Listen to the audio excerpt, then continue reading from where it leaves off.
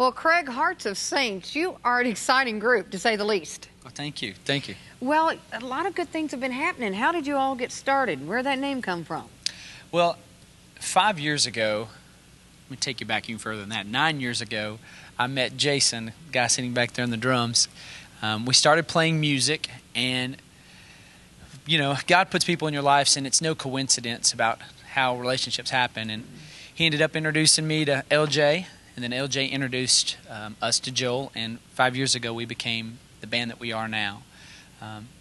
And actually we started off with a different name. The name was Special D. That's a long story, but the long story short is that there was another guy named Special D, and he was not, I don't think he was a fan of Jesus by the type of content he was producing. And so we changed our name to Hearts of Saints, and been kicking it since. And where does that come from, Hearts of? That's really a catchy name. It just rolls off the tongue. Where did it come from? Well, we picked a good book. We picked it out of the Bible.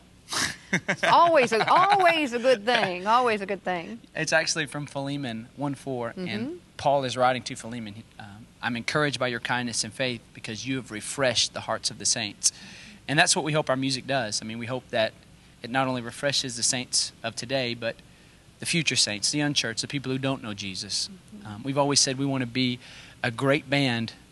It just happens that we all believe in Jesus. You know, we want to be good because we're good, not because we're Christian. But everything we do because we love Jesus is going to drip with that and Him, and so it's going to be hope-inspired. And so you haven't always known the Lord? No, I didn't always know the Lord. He always knew me. I didn't. Isn't that a comfort too? Isn't that a comfort that He knows us? Yeah. Isn't that a comfort? And you know, and He. It's funny how I heard someone last week talk about how we chase God, but really He's chasing us. He's passionate about being in relationship with us. And you know, I grew up in church, and I know there's probably a lot of people out there that are in church and may look the look, talk the talk. That was me. I looked like a Christian. I looked like someone who knew Jesus, but until my freshman year of college, I really didn't. Wild story, but I'm trying to sleep 2 or 3 in the morning, and Ezekiel pops in my head. And a couple days before, I'd been talking with a friend about, you know, what God looked like. And I told my friend, I literally said to him, I don't know. We can't know what God looks like. So I can't sleep. Ezekiel's in my head.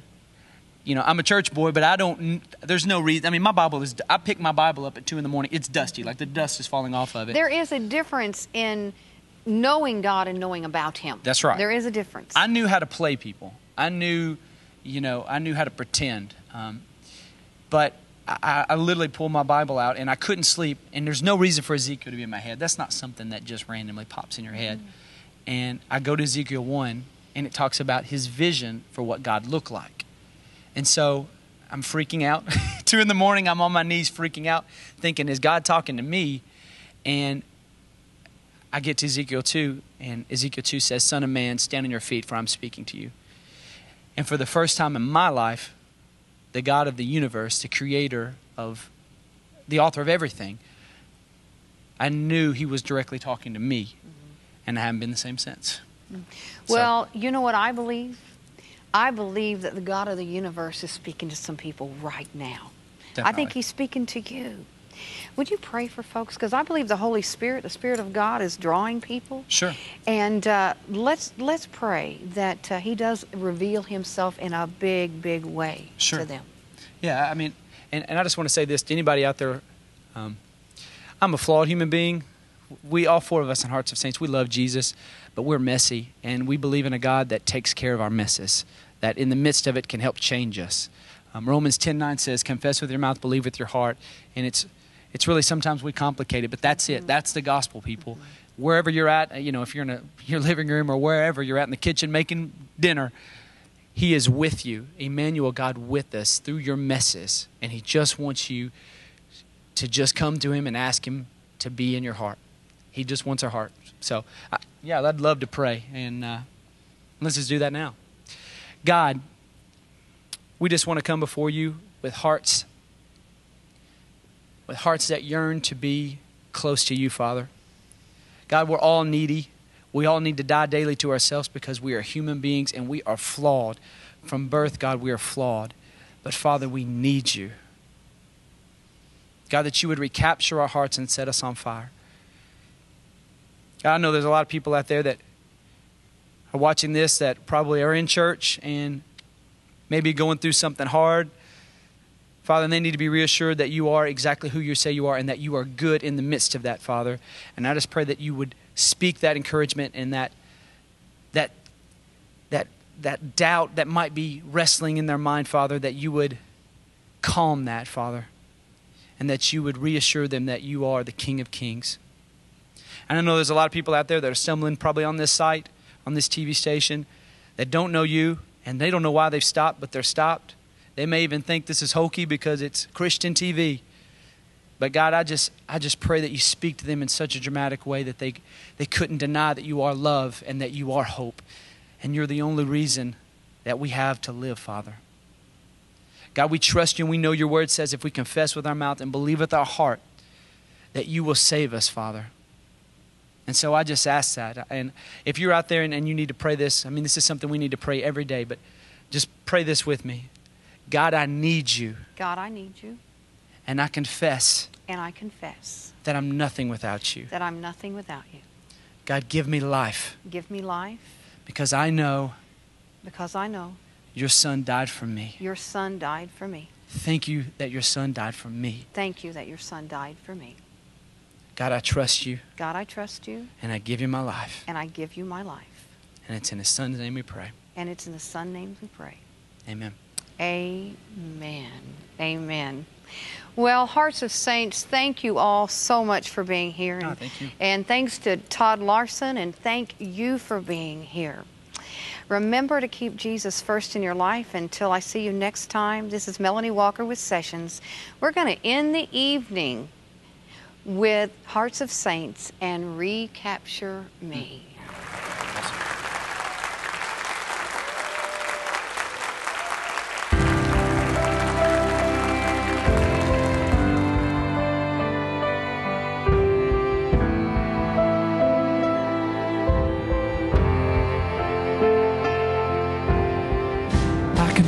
I confess my heart.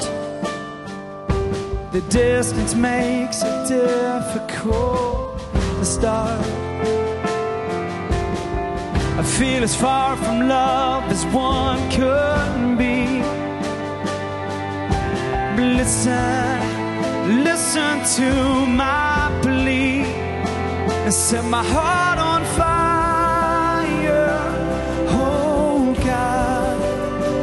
Set my heart on fire, oh God. Set my heart on fire, oh God, oh God.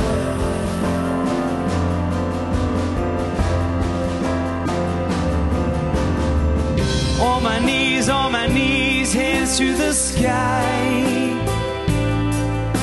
It seems 1,000 times I've asked you why. From the crashing of the dark, I hear your call. And it seems I'm not forsaken after all. And now my heart's on fire, oh God. And now my heart's on fire.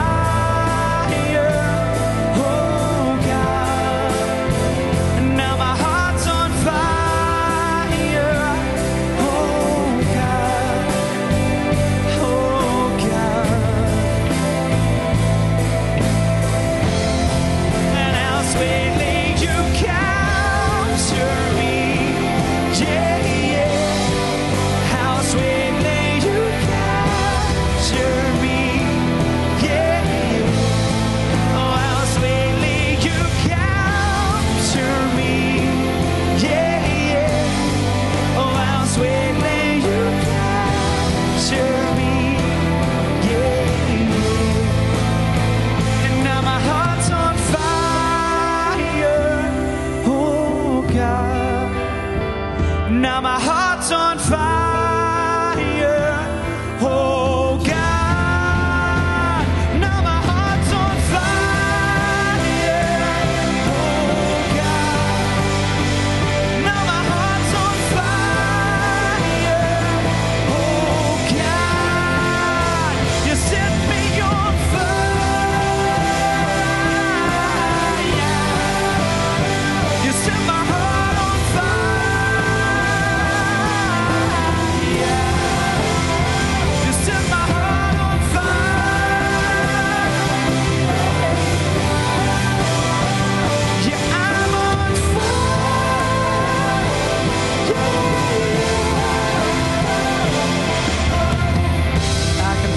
I confess my